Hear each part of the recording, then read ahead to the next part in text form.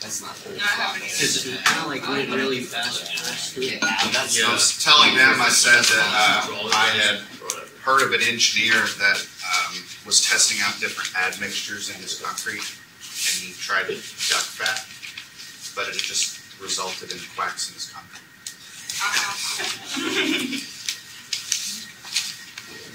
Is that on the recording?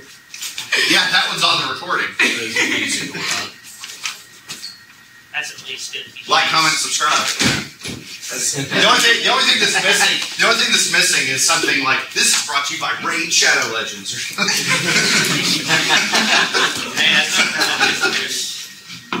Next thing you know, I'm going to get some like copyright strike or something over that.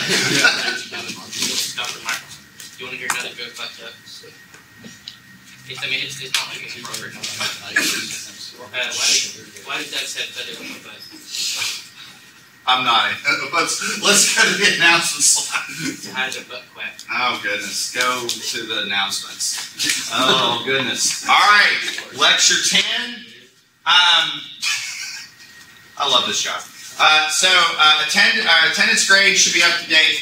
We should be rocking and rolling. 3.2 is graded. The solution's posted. 3.3 is due today. So homework 3.4 is going to be due Friday. I'm going to assign homework 4 that's not due Monday. It's due the following Wednesday. And then Friday we celebrate. I'm trying to think if there's anything else worth mentioning. One thing that might be worth mentioning, just so you all are aware, before class on Friday, I'm going to be a little crowded in the atrium. So just so you are aware, they are lining up the procession for the event over there in the atrium. So make your way directly through the... What's the event? It's the president's investiture. So on Friday there's going to be a bunch of people in the atrium. So that was it. I just wanted to let y'all know. So, sound good?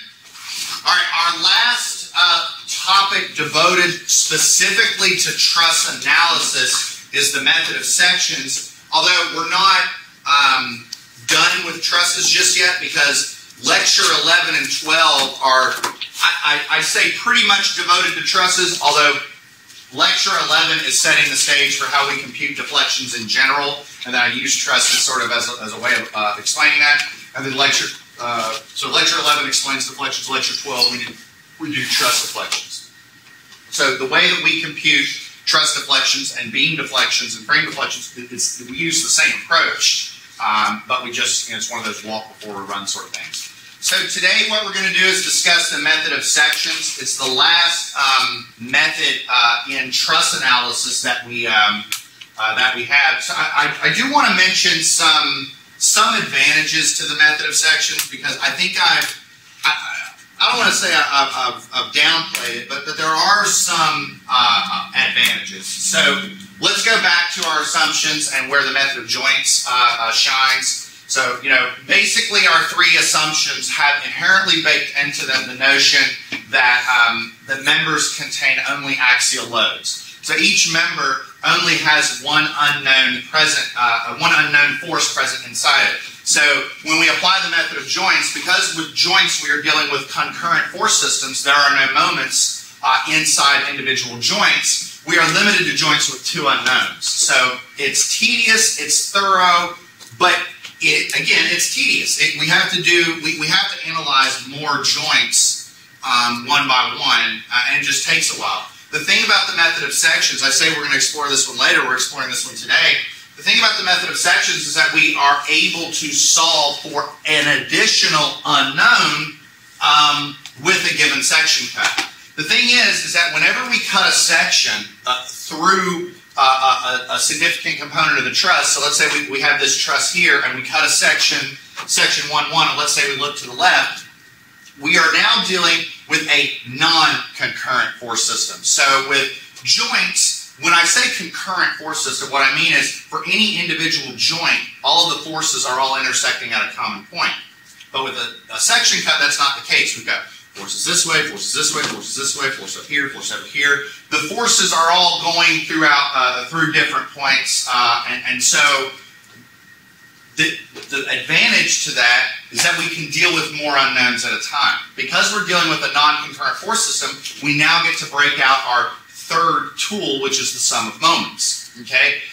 Whenever you're using the method of sections, you can analyze section cuts where there are at most 3 unknown forces. Okay, so that's sort of the advantage. The other advantage I would say to the method of sections is that if you have a really large truss and you want to find, let's say, the force inside, I don't know, this member, you might have to solve 3, 4, 5 joints before you get to that member, or you just cut a section in some moments and boom, you're there. So you can get certain results a lot faster. I would argue that the method of sections is a surefire way of speeding up a truss analysis problem on the FE exam.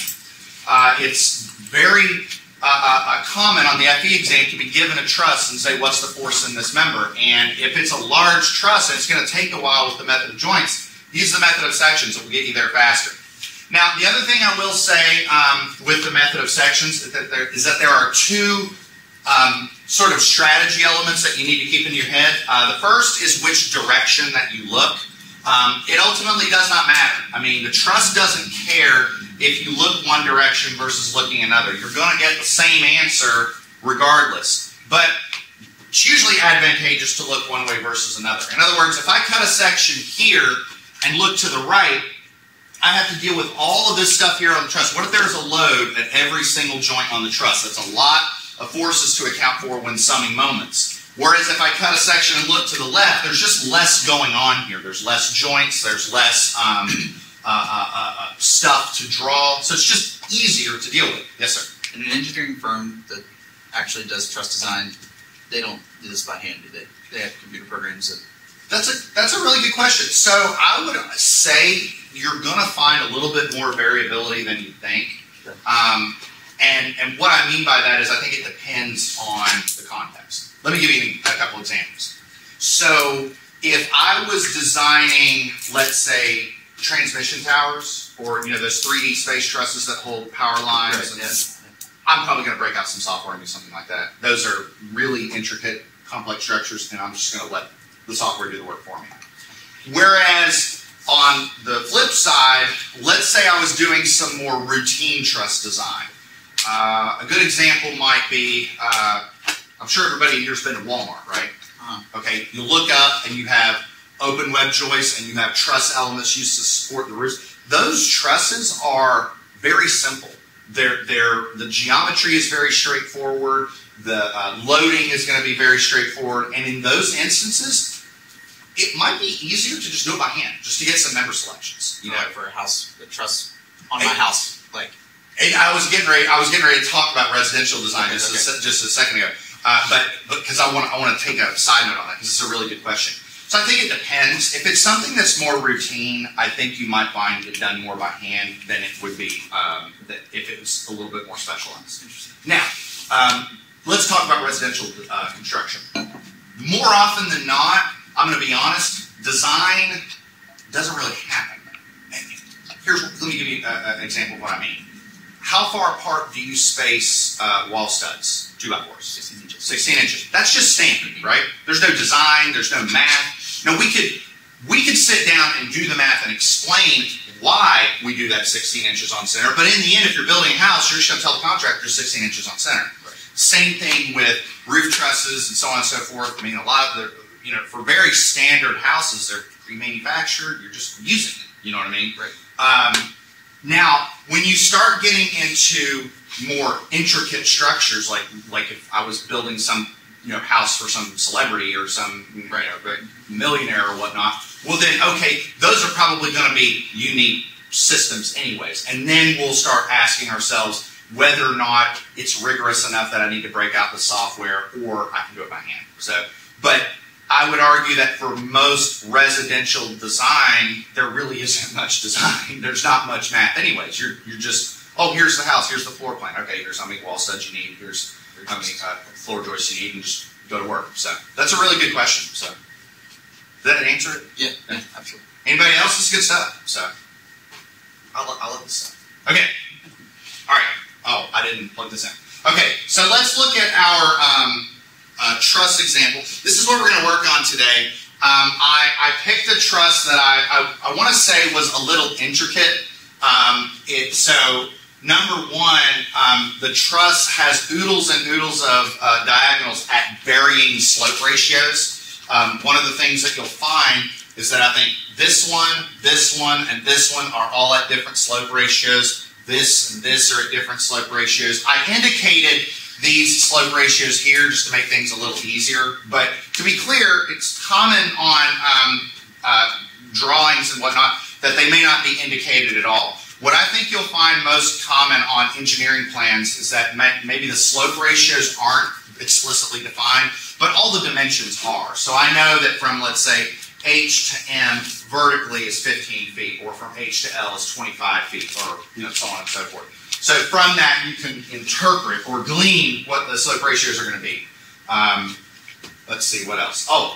So we've got this dimension here, 6 at 30 is 180 feet, so that just means every space here is 30 feet. Let me pull up the notebook here. Let's make that a little easier on us. Okay, and so ultimately what we're interested in is this member, and this member. And I have, I'll tell you, I've kind of selected this truss for a very specific reason. I have, the geometry is set up in a certain way that it can afford us some thoughtful examination into our strategy, into what we should do. But notice I have also given you the support reactions. Note that the support reactions are not equal. It's 45 kips over here and 55 kips over here. But then again, look at the loads. I mean, we have 20 kips over here on this side and 30 kips over here. So the reaction is going to be a little heavier on this end than it is on that end. Okay. So ultimately, we are going to determine the support the internal forces along these members. And so I think that it's pretty apparent that if I'm going to break out the samurai sword or the lightsaber, if I happen to be a sci-fi fan, that I'm going to make my cut like this. So we'll call this section 1-1. Okay? So that's going to be the place that we cut. And so that we're aware, the reason I'm cutting through those three members is because I'm asking for those three members, JK, CK, and CD. So those are the ones I'm going to cut through. And that does follow my principles regarding the method of sections, that I can only cut through no more than 3 unknowns. Another point that I do want to mention is that there is no rule that says I must cut vertically. I could cut like that. Could cut like this, just as long as you're cutting through no more than 3 unknowns. Okay, so the cut doesn't have to be vertical. In fact, I believe on your homework it's not vertical. I think it's kind of, at an angle. So.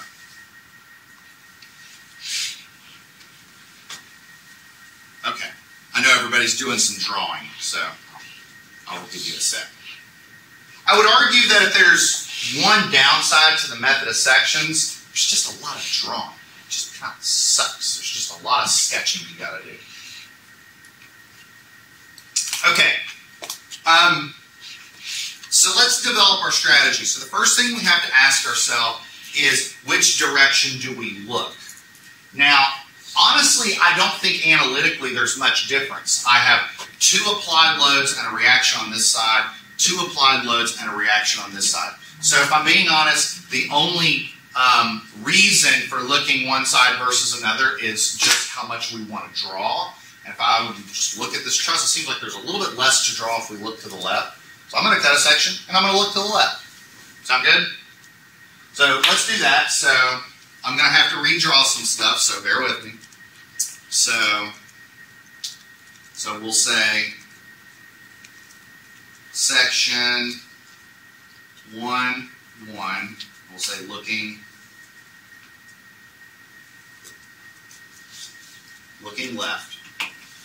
Okay. So bear with me. If you need me to scroll up or anything, let me know, and I will.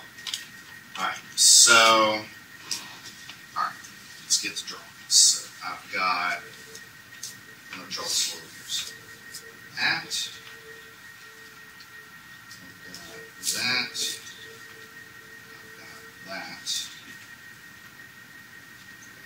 I've got that. I'm going to go ahead and draw this. That's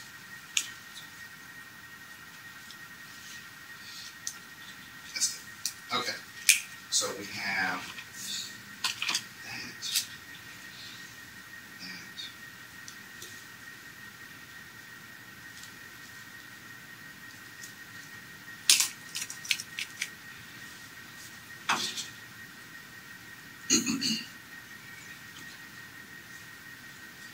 And again, one thing off on the side, we are going to have a celebration next week. One thing that helps, a straight edge. Bring a straight edge. It does help. Okay, so here's this. Notice how I've drawn these joints over here on the side, but I haven't added anything to them yet. I will later. So this is 45 kips. This is 20 kips. This is 20 kips. Okay, let's do some naming. So this is A. This is B. This is C. This is D. Okay. This is I. This is J. And this is K. The other thing I'm going to do is I'm going to do some dimensioning right here. So this is 30 feet. This is 30 feet. 30, 30, 30, 30.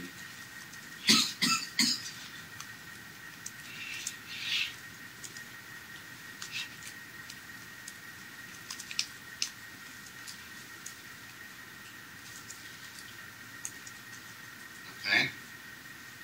And then let's go ahead and add these dimensions here.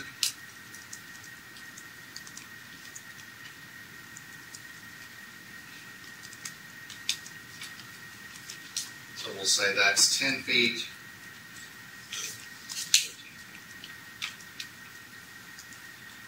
Oh, it's a lot of drawing, isn't it? There's no way around that. I think you just kind of need to do it. Now notice how I kind of haven't drawn anything right here. Okay? So what's going on here is I've got my members going like this. And then the members kind of like, that's where they're cut. So what I kind of like to do is just draw sort of like dash lines to sort of say that's where the members used to be. Okay?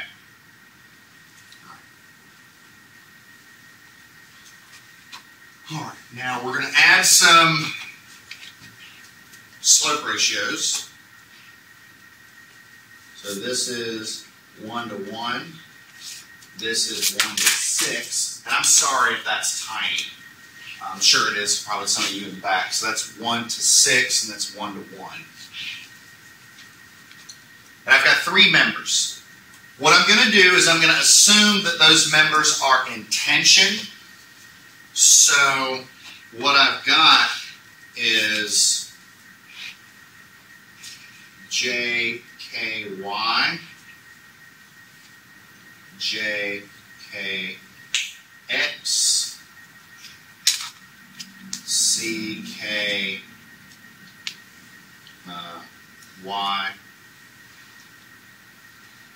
CKX, and CD. I'm going to give everybody a sec to sort of catch up on that.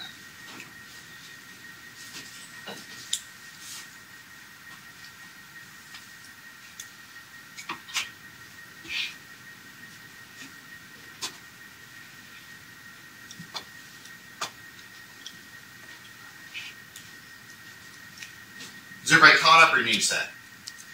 I did a lot of drawing on that. I'm going to assume everybody's good. Okay.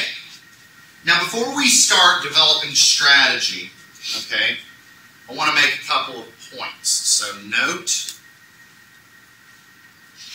all members assumed intention. I went ahead and did that just to indicate that as we do our math, if we get a negative answer, that makes life a little easier. But I think the other note that I want to really drive in is recall the principle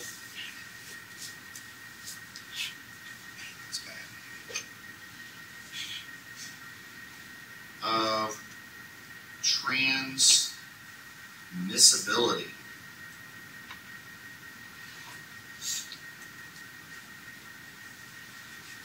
And you're like, recall the principle of transmissibility. That means I'm supposed to remember what the principle of transmissibility is. What's the principle of transmissibility? Here's what the principle of transmissibility is. I'm playing tug of war with you. You have a rope, I have the other end of the rope. You're yanking on it with 20 pounds, I'm yanking on it with 20 pounds. So the tension in the rope is 20 pounds. Now how far apart are we from each other? What, 10, 12 feet, something like that? So what if I move back a few feet? He's pulling 20 pounds and I'm pulling 20 pounds. Assuming no sag in the rope, and I'm sure, sag corrections and geomatics, Dr. Nichols would get angry at me. But assuming that there's no sag corrections to take account for in tug of war, it's still the same 20 pounds, right?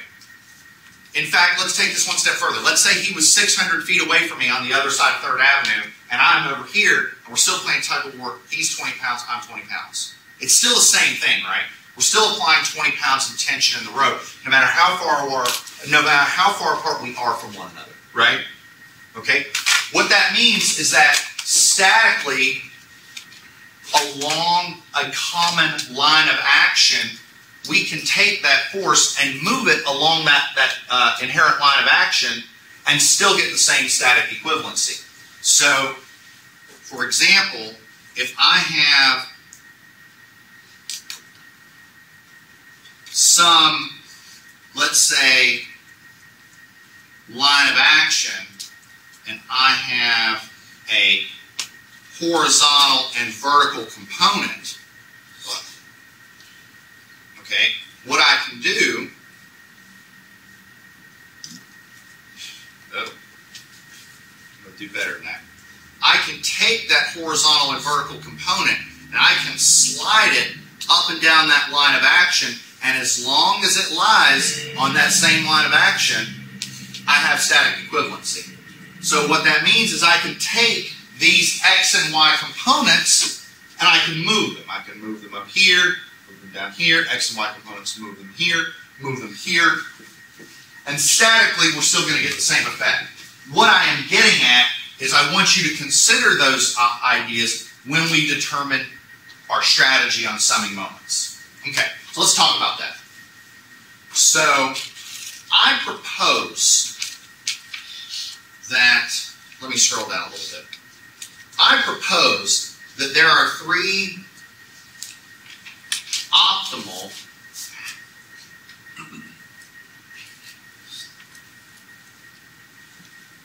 locations about which to sum moments.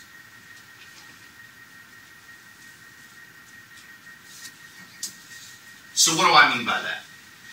What do I mean by 3 optimal locations about which to sum moments? So let's look at the support reactions. Now the support reactions for this truss are 45 and 55. Now let's say I didn't give you those support reactions. How would you compute them? Well, you'd probably sum moments at A to determine the reaction at H, right? And then you'd sum verticals to get the reaction at A. But why did you sum moments at A? What was so special about summing moments at A? This unknown goes right through it, right? So when we sum moments, we can disregard the reaction at A, leaving only one unknown. With me so far? So I propose that when we sum moments here, that what we want to do is also eliminate unknowns. Okay? So let me ask you a question. Looking at this truss, give me a joint where if we sum moments about that joint, we will eliminate a bunch of unknowns. Tell me a joint. C. Okay, C is one optimal location. So, okay, because if we sum moments at joint C, we will eliminate CD and CK. So this X and Y component can slide down here, and so these and this all go through C, they get eliminated, and all I'm doing is I'm solving for that component. So that's an option. That is one optimal location. Okay? How about another one? There's another optimal location. What other joint? Theoretically. I'm not saying we're going to do it, but I just want to identify all of them. J's one, but what's one where we've got another two members, unknown members going through them? K. Because joint K eliminates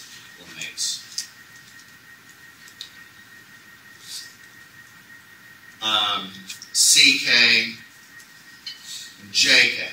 The thing about joint J is joint J will eliminate this, but it will only eliminate the vertical component here, not the horizontal, and we still have this unknown here. So I only have one unknown going through joint J. But I said 3. Does anybody know where the third location is? So the third location is, I'm going to call point X.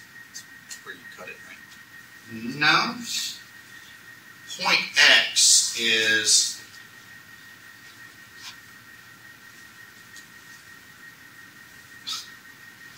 right here, where this diagonal and that member intersect. We're not doing that, but that is an option, right? Because if I summed moments at this point, I would only have to consider that member.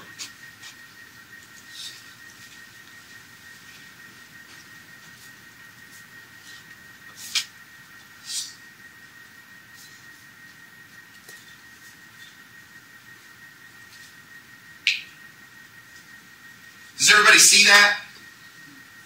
I kind of want you to just see the problem as a whole, to see that that actually is an option, okay? And there are some instances where that actually might be the easier option, okay? So now let's see if we can figure out which one we're going to use. I get the feeling nobody wants to do this, so let's not, okay? We'll just say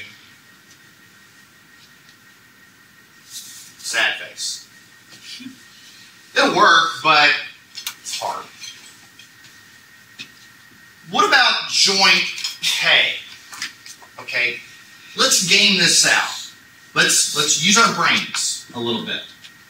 So with joint K, if I were to sum moments at K, what would that give me? Like, let's follow it through. What would I be solving for? CD. CD, right? So if I do that, what am I left with after I solve for CD? 2 unknowns in the X direction, 2 unknowns in the Y direction. That's another matrix problem. So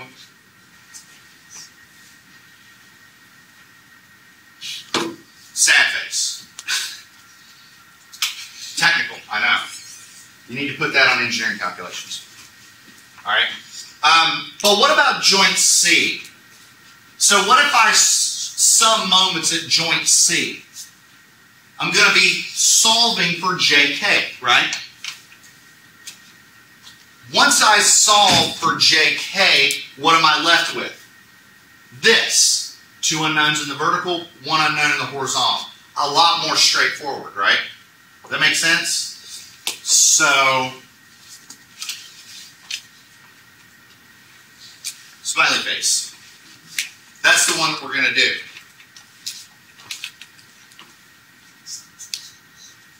Technical, right? Just as technical as my statement about that fact, right?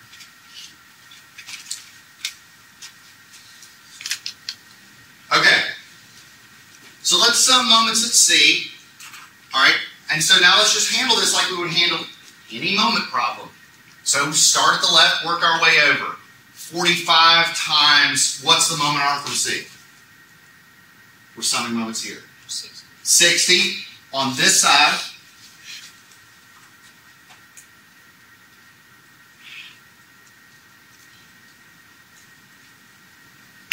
Okay. We've got 20 times 30 on the other end.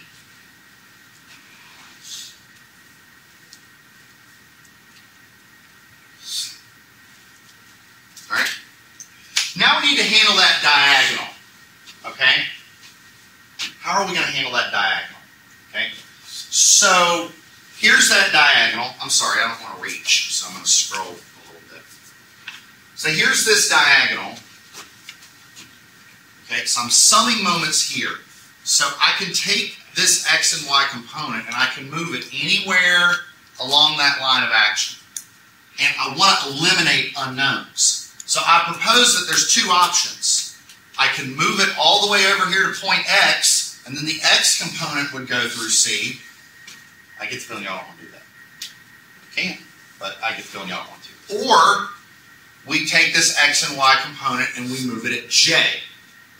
And if we move it at j, the y component goes right through C, and all we're left with is jkx times a moment arm of, how far is that? Is it 30? 25. It's 25. This is, yeah, so this is 25. That's 30. That line's horrible. That's bad. I think that's kind of my fault. So we'll add 0.12 to the mistake counter. So there we go. I think that's a little better. So yeah, so 25 feet. So what we'll say is, and this is over on this side, jkx times 25 feet. Okay, so we have jkx times 25 feet plus 45 times 60, that's 2,700, is 600 foot kips. So what's jk? Or jkx?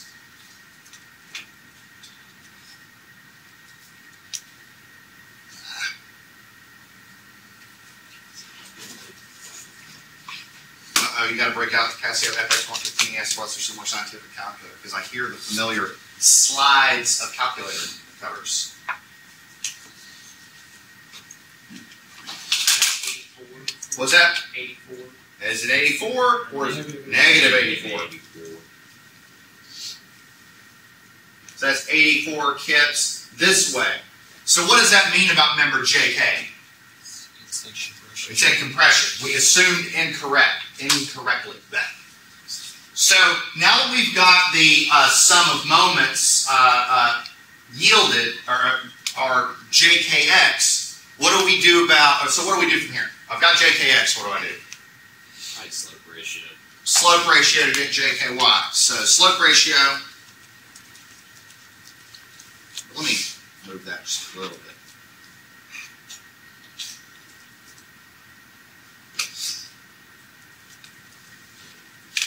So JKX is to 6 as JKY is to 1. So therefore JKY is 1/6 of JKX, because, I mean, look at it. The y component should be smaller. And so what's 84 over 6? Is that 14? Yeah. So that's negative 14 kips, or 14 kips in this case, down.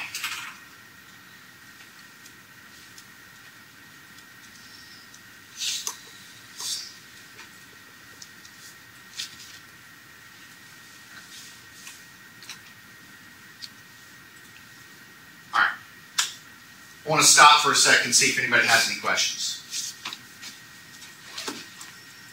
Okay, so now that we've handled sum of moments, now what are our remaining unknowns? We have CKY, CKX, and CD. So tell me what to do.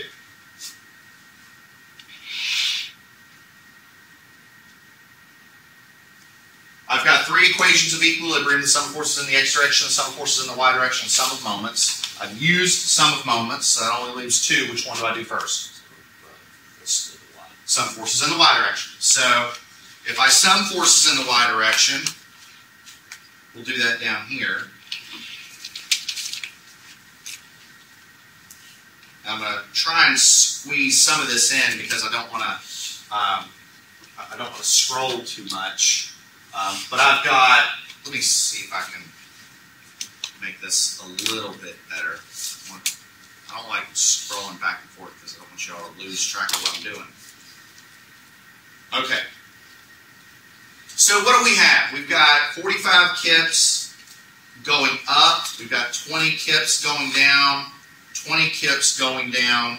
Now, based on our previous analysis, I know that JKY is 14 kips going down. So you could either put JKY is 14 kips over here, or you could be hyper-specific and say, I have it up on my free body diagram, and it's negative. So I could put a negative 14y over here. Either one gives you the same answer.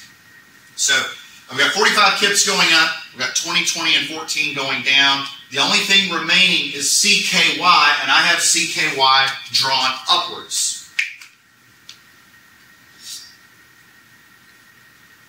All right.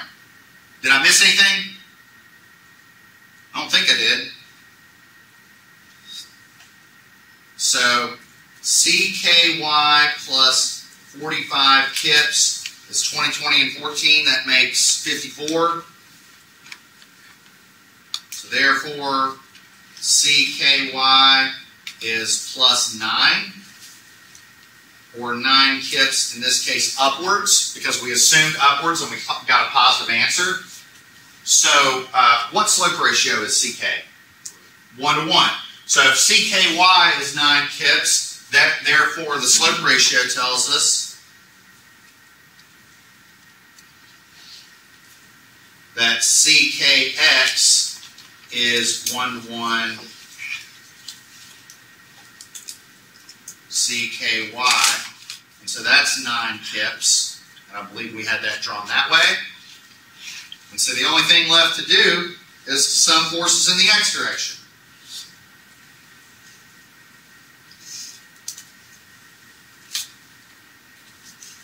Okay? And again, my sincere apologies. I don't like scrolling up and down too much.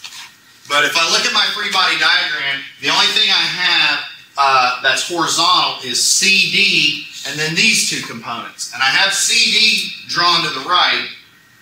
So CD goes over here. And then JKX, not JKX, is 84 kips this way. And then CKX is 9 kips this way.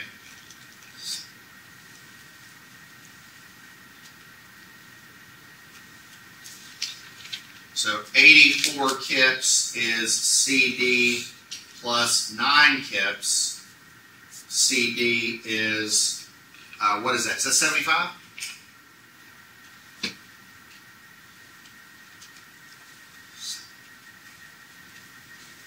So I know CD's in tension, I know CK's in tension, I know JK is in compression. The only thing left to do is Pythagorean theorem, right?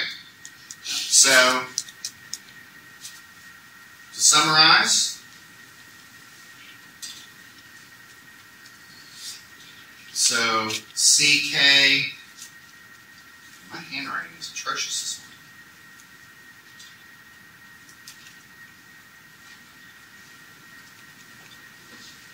morning. Penmanship.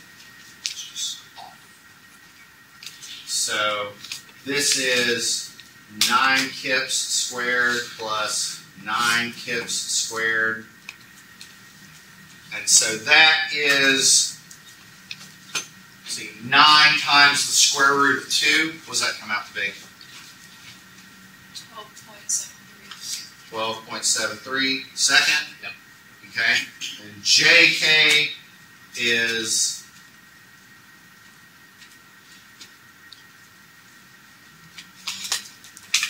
that is 84 kips plus 14.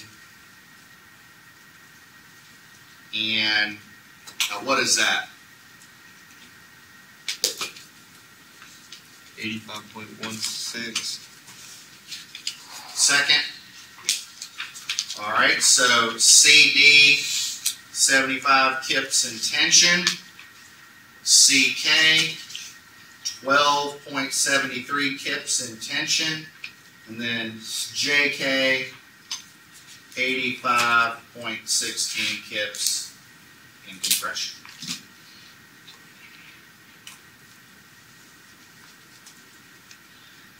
And to be clear, you could take these forces and then continue on with the method of joints and solve the rest of the structure. Or you cut another section, whatever you want. This is just another tool in the toolkit to solve for the forces inside the truss.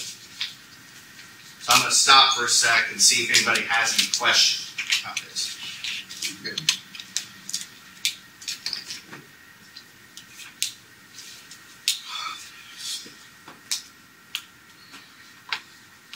Any questions? All right. So I think that probably does it for basic truss analysis in this class. And what I mean by that is this is not the last time we're going to solve trusses in this class. Like I'll just tell you, we're going to have influence lines. We're going to start solving them here in the next couple of days when we look at deflections. But I think at this point, we've sort of beaten trusses into the ground, right? I think we're all good with that at that point. So what we're going to be talking about next Friday, or on Friday, and then the following Monday, is the other side of structural analysis, and that's looking at deformations. Nothing in this world is perfectly rigid. If you take a system and you apply load to it, it will deform. Okay? We need to understand how to compute those deformations for a number of reasons. First off is we have limits on deformations that we have to achieve in structural design, but we also need to understand the relationship between forces and deformations in order to analyze indeterminate structures, and that's how software programs, Mastan, Abacus, RISA, all those programs analyze structures as they understand that relationship. And so the way that we're going to go about that is we're going to use what are called energy methods. That is probably sounds really fancy. It's not. You've used energy methods before, and so we're just going to repurpose them for our needs. All I will say is you have a section homework due Friday, which is, I think, pretty simple. The homework that I'm giving you on Friday due Wednesday, I'm going to give you some advice on some work you can do over the weekend because I don't want it to just sneak up on you. But the next lecture will be a little different. It will be a lot more like movie time as opposed to us doing an interactive example. So just be ready for that. That's all I got, everybody. I will see you all on Friday. And I will pull up the code one more time for those of you that